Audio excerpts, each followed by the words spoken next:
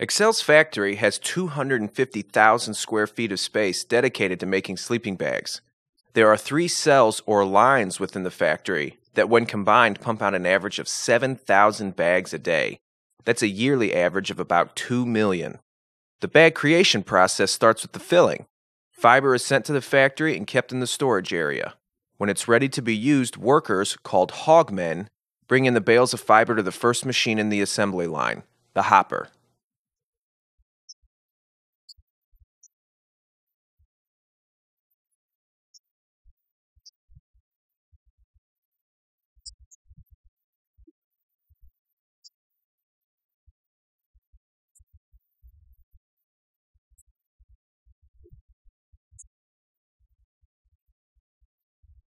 After the fiber is loaded into the hopper, the machines get to work, breaking up the filling so that the 3 separate fibers can be combined as one. Once mixed, the fiber is then laid out into sheets on what's called the garnet hopper. These sheets become the fill that insulates the sleeping bag and is stuffed into the shells. Once the shells are stuffed, they're ready to be quilted. This process ensures that the fill within the shell is locked into place and won't shift around once the bag is in use.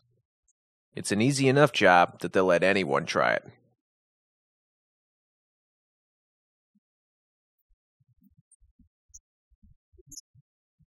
Exxel has put a lot of effort into making sure as much of their scrap material as possible is recycled.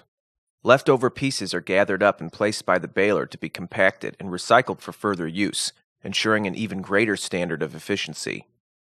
Back on the line, the sleeping bags are once again on the move down the conveyor belts. At this point in the process, the conveyor belts start to do a fair amount of work themselves. From here on out, the bags are constantly shuffled and flipped and turned as they travel down the belts.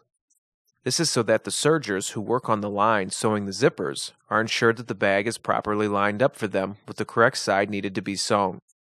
This level of automation makes sure that not only things run as smoothly as possible, but also that the maximum amount of bags can be produced in a day's time.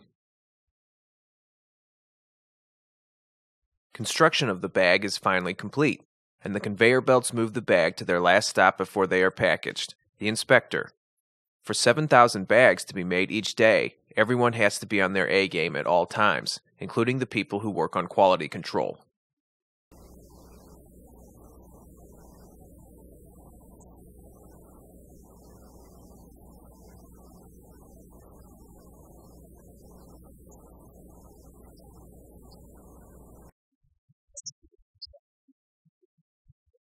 Now the bag is ready to be packaged. Machines fold the bag in half and prepare it to be rolled. Once the bag is finally wrapped up into its final shape, workers stuff the bag into its storage sack. All the sacks are kept by the stuffers and are color coordinated with the sleeping bags.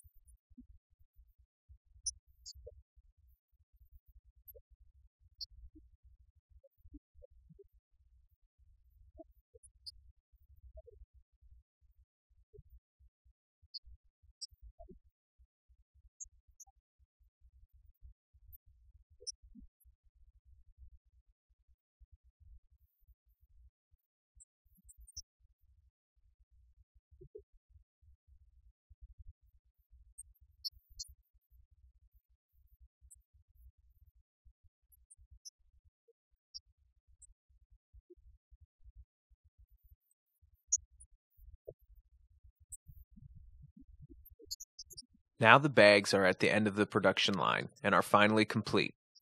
All 3 cells converge at the same place as the bags are thrown on the last conveyor belt and sent to be packaged.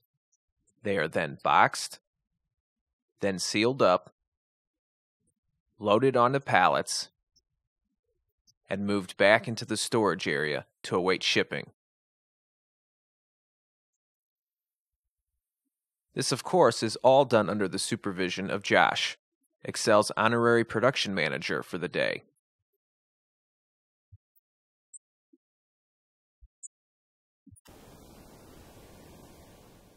Back in the storage area is where the bags will wait, but not for long. Soon they will be loaded onto trucks from the very stores that will sell them. Over in the offices, Exxel has an excellent staff hard at work handling all the orders that come in, along with a few other tasks.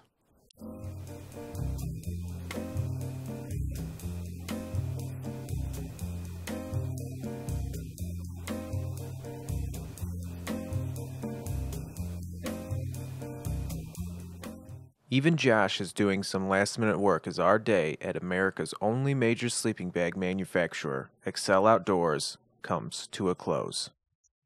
And that is how a sleeping bag is made.